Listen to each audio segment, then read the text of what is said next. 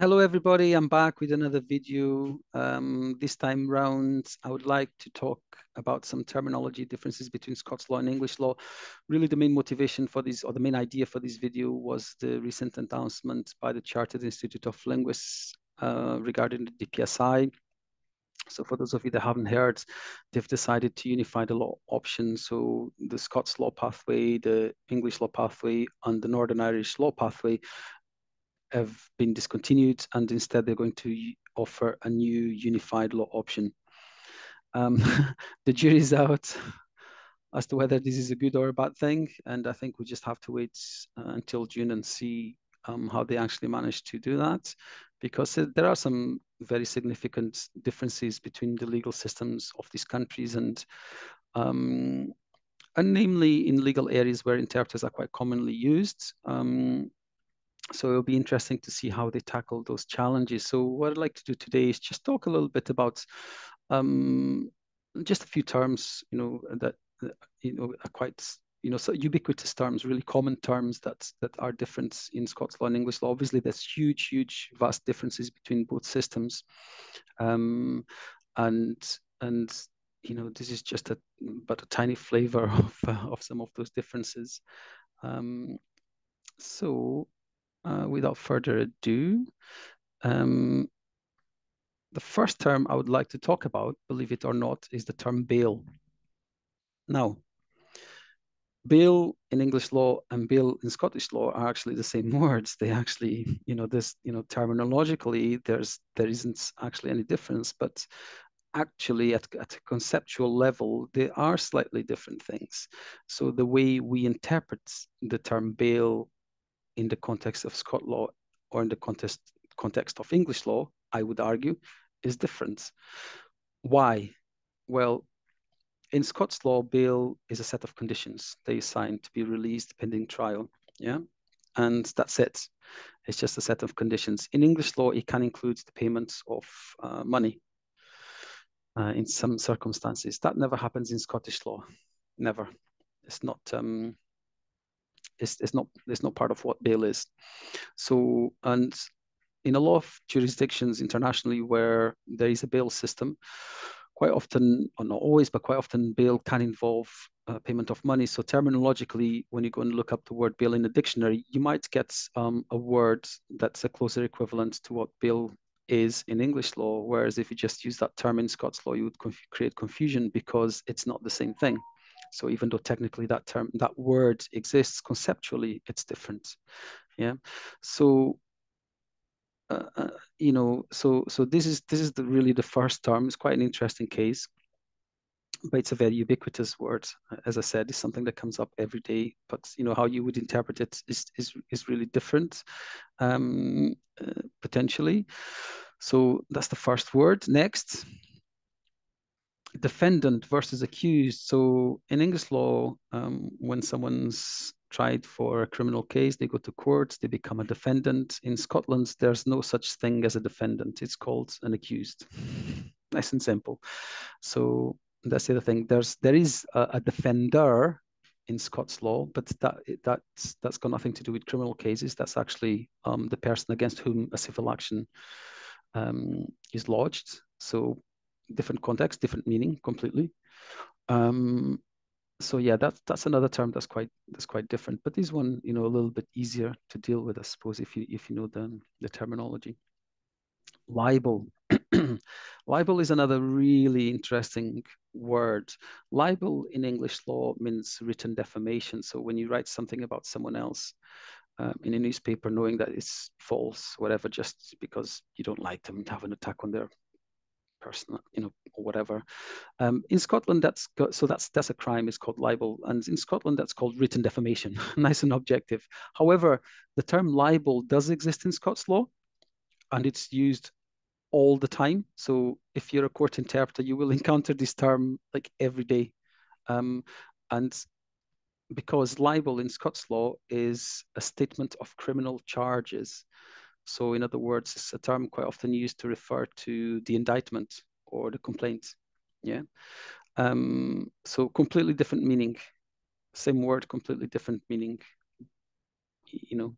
Yeah. Anyway, moving on. Uh, the next one's another interesting one. I think there's actually been a previous, a few years ago, a Scots law paper, DPSI, that somehow the term arson crept up in there for some reason. There's no such thing as arson in Scotland. In Scotland, the crime of arson is called willful fire raising.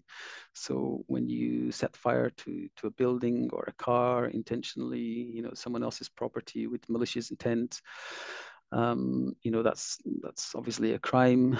And yeah, and we all watch TV shows or whatever, and quite often, they're made down south in England, and they use the word arson all the time, or even in America. In Scotland, there's no arson. Just not a thing. It's called willful fire raising. Yeah. Moving on.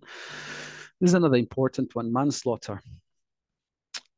And once again, lots of people might be familiar with the term manslaughter, and like some of the other ones, some other terms which might be a little bit more obscure, but we might be familiar with the term manslaughter. But once again, in Scotland, it doesn't exist.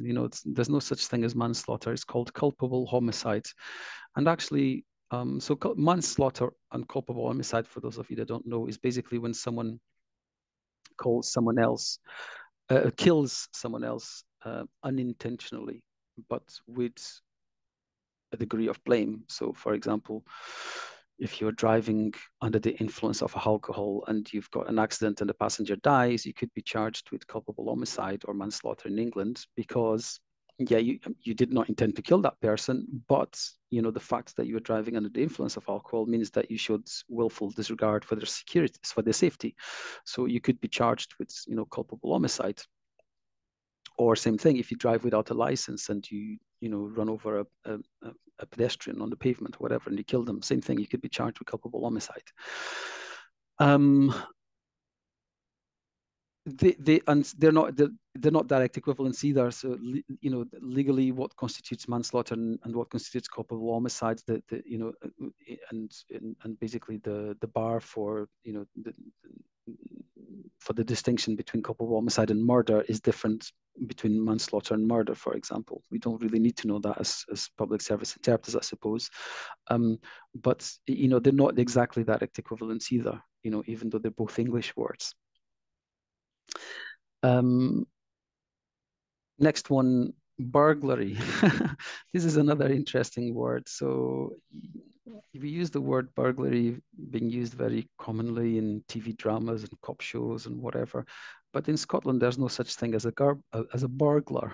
Okay, so legally, the crime of burglary is normally the main equivalent is theft by housebreaking. But burglary in English law can also include entering someone else's car, for example, and stealing, something from there or other kind of premises.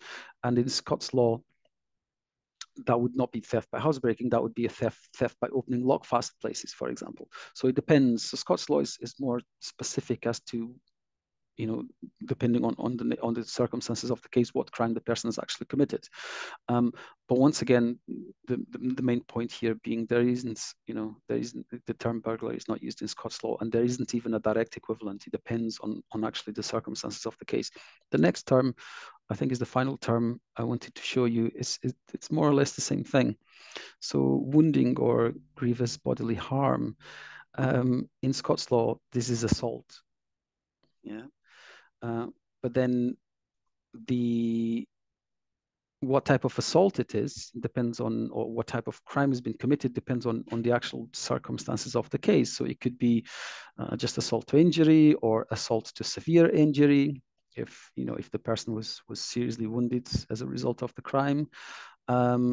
Assault to severe injury and permanent disfigurement. For example, let's imagine a situation where a fight breaks out in a bar and someone, grabs a bottle, breaks it, and cuts the other person on the face with a bottle, and they're left with a scar, maybe.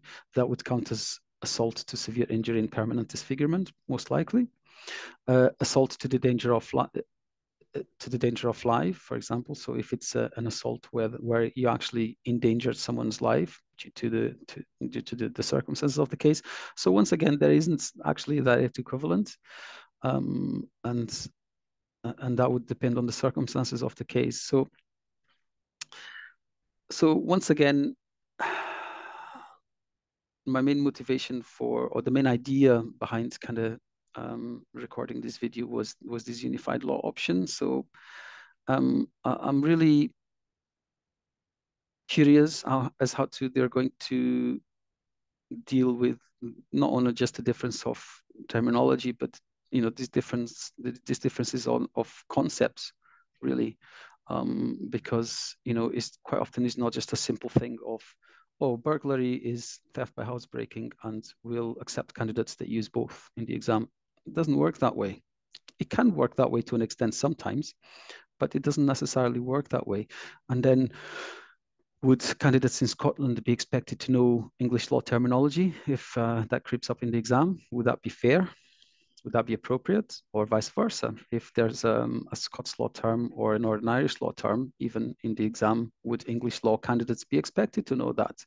Should English law candidates be expected to know what culpable homicide is? Or should candidates in Scotland be expected to know what manslaughter is, when that's not really the legal system that they're working under and that they're studying for? So these are all the questions in my mind that I've got at the moment regarding this unified law option. Like I said at the start, the jury's out. We just have to wait and see. Hopefully, the Chartered Institute will deal with it well, but they certainly do have a challenge ahead of them. And we just need to give it time and wait and see. But I hope you found this video useful. If you did, please give me a thumbs up, subscribe to the channel. If you've got any comments you'd like to make, if I made any mistake in the video, please do post and say so. If you know any similar terms that are different in Scots law and in English law, and you'd like to share with us, then feel free to leave a comment as well. And otherwise, until next time, have a good time, have a good day. Okay, take care of yourself.